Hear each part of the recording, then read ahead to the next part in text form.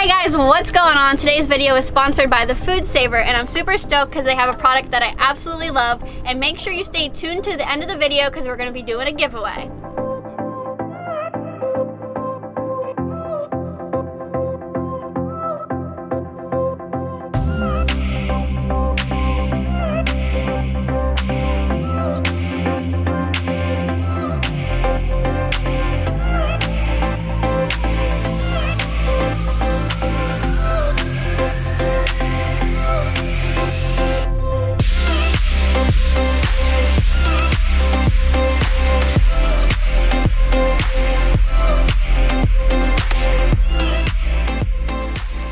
So we are out here on the boat, we're in 400 feet, and today we're going to be doing some tile fishing. It's kind of a crappy day, it's actually raining right now, it's very overcast, but this is who I'm fishing with. I got my friend Christine here, hey. Her boyfriend Alex there, and then Victor is behind the camera, so let's get to fishing.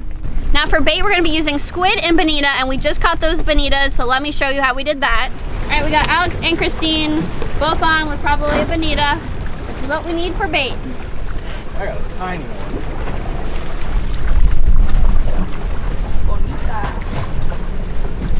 There we go, we got our first bait. Pull them over. There you go. Alright, so we just got those two bonitas, which we probably went through a school of them. That's why we got two on at the same time. I'm going to put our lines back out, get a couple more, and this is what we're going to be using as bait. We have some squid today, and then we also want to use some bonitas. So we're loading up on bait now, and then we're going to head to the tile fish grounds. Alright, we got another one on. Christine's on with her second bonita of the day.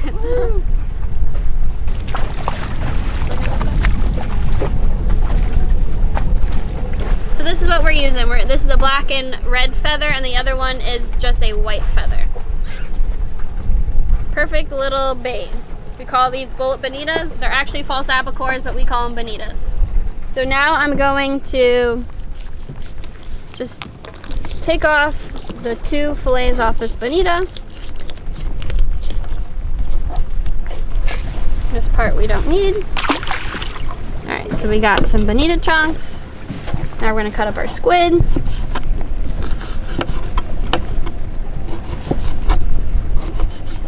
So we're gonna be using this chicken rig. We have 2 circle hooks and we have 7 hooks. Now with the bonita, I'm hooking them through the skin side because that's the only part that's gonna stay tough. If you just hooked it through the meat, then it would pull off. But the skin of a bonita is very tough. We got 50-pound test, 2 circle hooks, and then a 24-ounce lead down at the bottom. So I'm gonna drop the lead in. And we're just gonna drop straight down to the bottom. We have a west wind today, so we're gonna be blowing offshore, so we're gonna be going deeper. Now we're probably in about 450 feet. My transducer on the bottom of my boat is actually not working, so I can't tell you exactly how deep I am, which isn't the best thing for this, but we're around like 450 feet right now. We're gonna drop all the way down to the bottom, and then we're just gonna wait for a bite.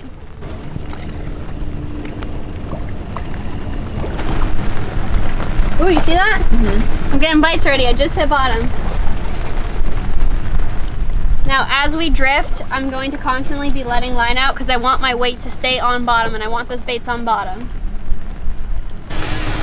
Well, we got our first one on. You see it?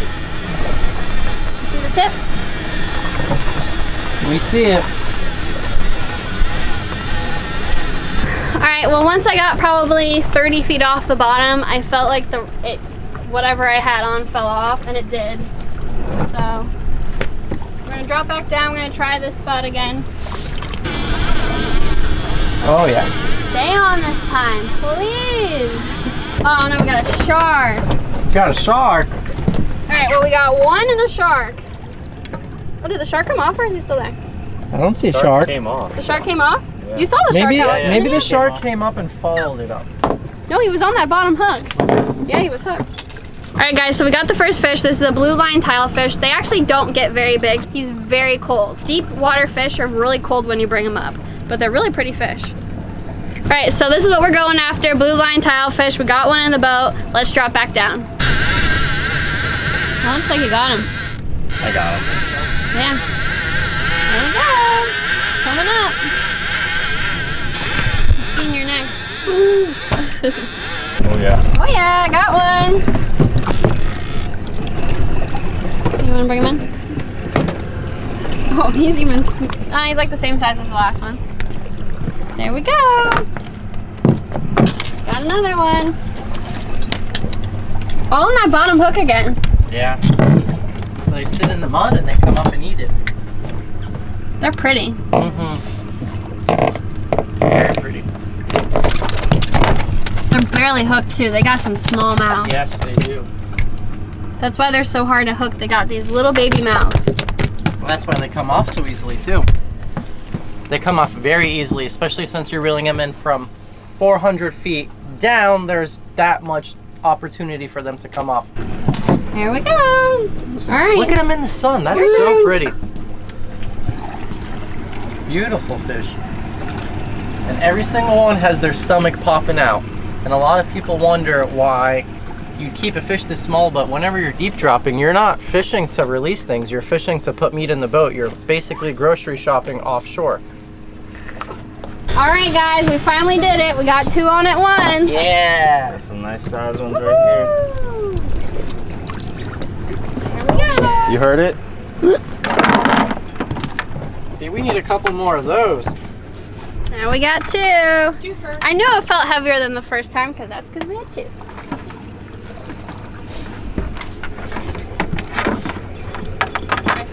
Oh, what is that sticking out of his? Ooh, a little eel? Is it? Are you filming it? Yeah, that's not our squid, is it? No. No. Looks like an eel. It does. This came out of that tilefish's stomach. Yummy. This is what, number 3 and 4? Yep. Put them in the cooler. We're having sushi tonight, baby! Hey, Brook, what's going on? All right, guys, so I was dropping down and all of a sudden it starts vibrating. I don't know if you can see that. And I was like, oh yeah, baby, that's a tuna. I told them that sometimes. You're right. I told them that sometimes on the way up you can catch a tuna, but maybe on the way down. I'm thinking it's a tuna. Look at it vibrate. I mean, you didn't hit bottom yet, did you? No, I'm like halfway down. It's got to be a little blackfin. What is it? It's a blackfin! Oh, it's a blackfin! Nice! He called it! Awesome. Get him in. Yeah! That's cool. Now that is a pretty fish. Look at that gold and blue. That is beautiful. Get your catch. He's lit up. You got him? You see how he's vibrating like that? That's that's how I knew we had a tuna on the line, because they do that tuna shake. This change right here is probably my favorite thing to see on a fish. I love the way they look. And I love to look at them head on and you see their pec fins, how wide they are. Like little airplanes. Yeah, that's a beautiful fish right there. They really look cool. In the box. Pretty cool. Go Brook. Alright, Vic finally took a turn. How many do you think you got, Vic? Uno mas. Just one? Uno. I dropped None? the bag. Oh, Alex is calling you. I doesn't think you have any. No, I got one. You have no faith? Come on. We got him. That's a nice one. Decent size. That's a record. No, he's tiny. So all we can get is that same size. Literally. Maybe we gotta go deeper. They're all the same size. Here we go. Number 5. Number 5. Drop it back down, Vic. This thing's freezing. Alright guys, so we switched it up. Tile fishing was kind of slow today. So we're now in shallower in about 200 feet of water, and we're dropping for some vermilion snappers. Now on the way down I got eaten by something. Not sure what it is yet. Victor thinks it's a blue runner, we'll see. Looks like, I'm telling you, it's gonna be a blue runner.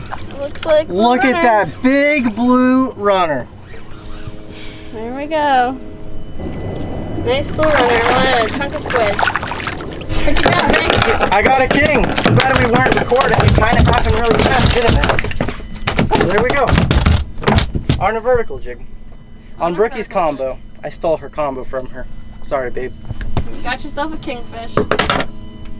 Good job. Thank you. Well, Vic, what you got? I hope I got a vermilion. That's what we've been trying to get the last few drifts, but can't seem to get much luck. We've been getting a lot of bites, but it's all just small stuff, and we're having a hard time hooking anything. Oh, it's a porgy. Got a porgy. That's good. That right there is some of the best meat in this ocean. Very white. So these guys got to be 12 inches and he's like right on the line. So we're gonna let him go, but check these guys out. When you first catch them, they got all these blues on them. Real pretty. Alright guys, so we are back at the dock and this is our catch for today. We got a kingfish, 5 tilefish, the 1 blackfin, and then these are the bonitas that we didn't use for bait. Now tonight for dinner, I'm going to be cooking up this kingfish as well as the blackfin. Now with tilefish, I'm going to fillet them up and I'm going to vacuum seal them as well as the bonitas. I'm also going to fillet them, keep the slabs whole, and freeze them so we can use them for bait another day. So now I'm going to fillet these guys up and then I will meet you in the kitchen so we can cook up the kingfish and the blackfin and then we'll get to vacuum sealing the rest. Hey guys, welcome back to the kitchen. Since we had a long day out on the boat, I'm going to do a simple dinner tonight, which is my go-to recipe for both kingfish and tuna. First thing I'm starting with is beer battered kingfish. I'm going to use 3/4 of a cup of flour, 1 egg that I'm going to scramble up, and then a couple seasonings: salt, pepper, garlic powder, and paprika. Then of course, beer. Beer choice is completely up to you. Tonight I'm using Budweiser and let me tell you, it was a great choice. The amount of beer varies. You want to make sure you have a perfect consistency, not too thin but also not too thick. I added a little more beer, then I had to go back and add some more flour to get the right thickness. My advice would be to just add the beer slowly until you get it perfect. Now for the tuna, I'm using my favorite blackening seasoning, just coating the fish with a nice layer.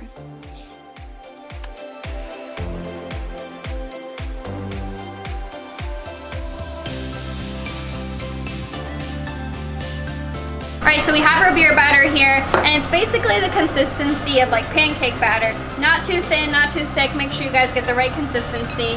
And we're going to take our kingfish and dip them into the beer batter. Now all of my pieces are basically around the same size because you want them to cook at the same time. And now I'm going to put them in the oil.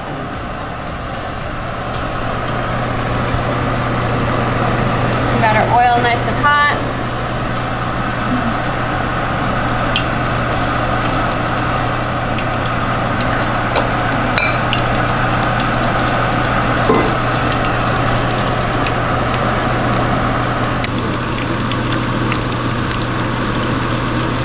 They're getting nice and golden brown, and now I'm gonna flip them over.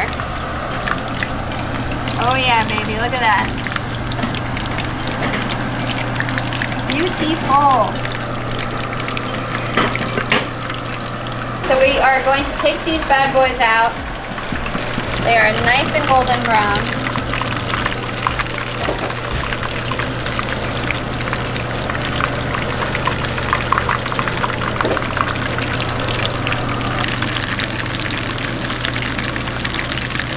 Alright, so I got a little skillet with some melted butter and it's on medium-high heat.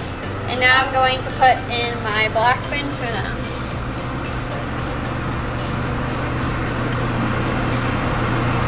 Now, I cut it into these small pieces because I have 8 people here. So everyone's going to get a piece because I have 8 pieces.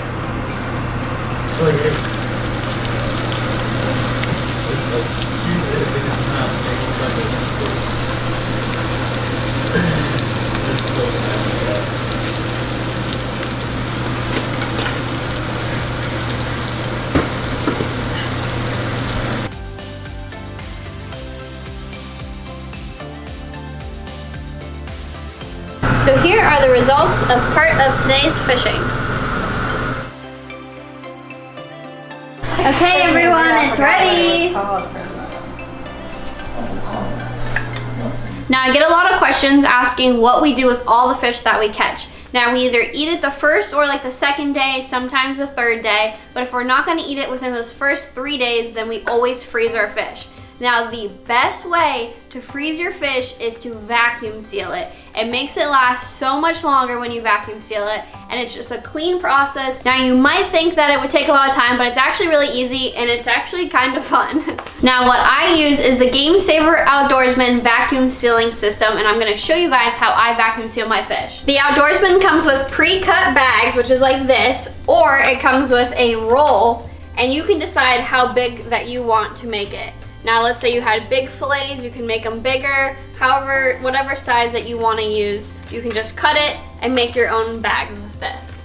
Now the first thing that I like to do before I vacuum seal my fish is to dry it off. Another thing is we never wash our fillets off before we freeze them. So basically I'm just getting off the moisture that might have accumulated while you were filleting it. I didn't rinse them off first.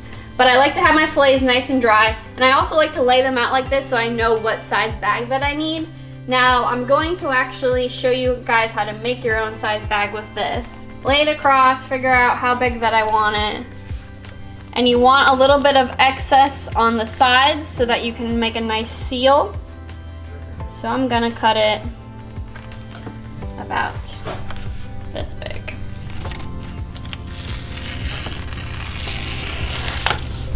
So the first thing I'm gonna do is turn this to open.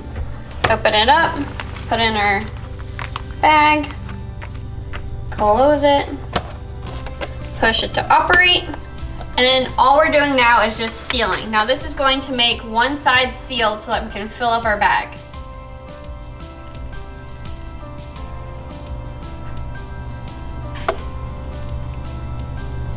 Now it does it automatically, and open it back up, and there is our seal. So now we basically have our own bag and the size that we want it. Now another thing that I like to do is I like to label my bag so when it's in the freezer I know exactly what's in it. So we're going to write tilefish and the date.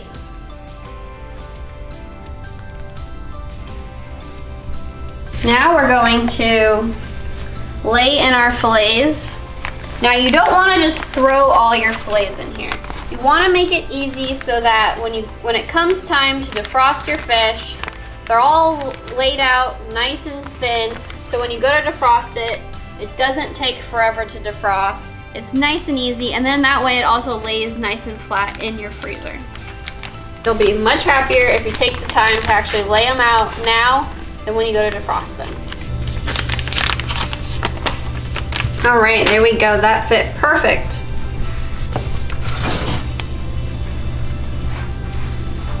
All right, now for the fun part. Now we cut the bag almost perfectly sized. Lay this in here.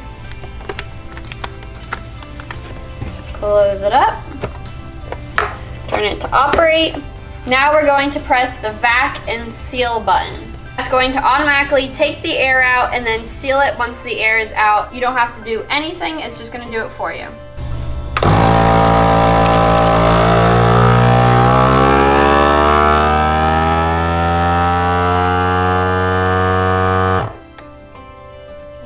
Sealing it on its own once it got all the air out. All right, it's done. Let's open it up.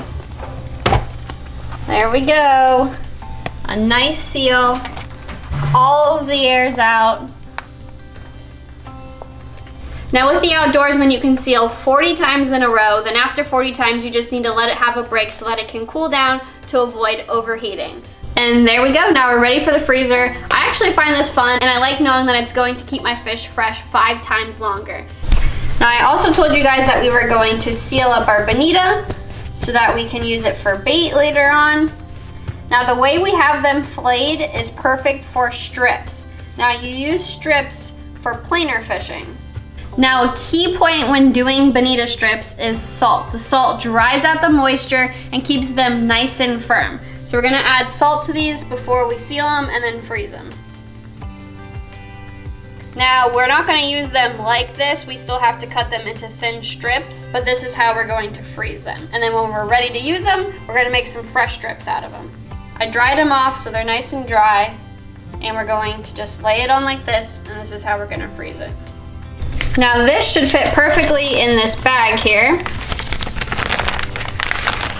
Whenever Victor and I go on a trip, like we just went on a Keys trip and we posted a bunch of videos from that. I'm sure you guys have seen those. We always bring the vacuum sealer with us.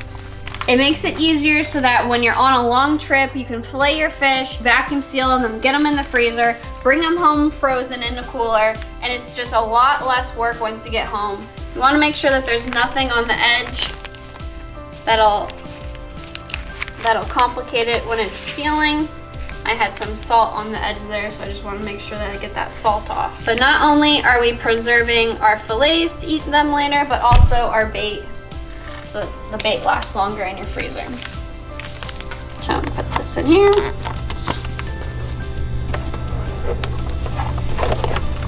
Close her up. And now, time to vacuum and seal.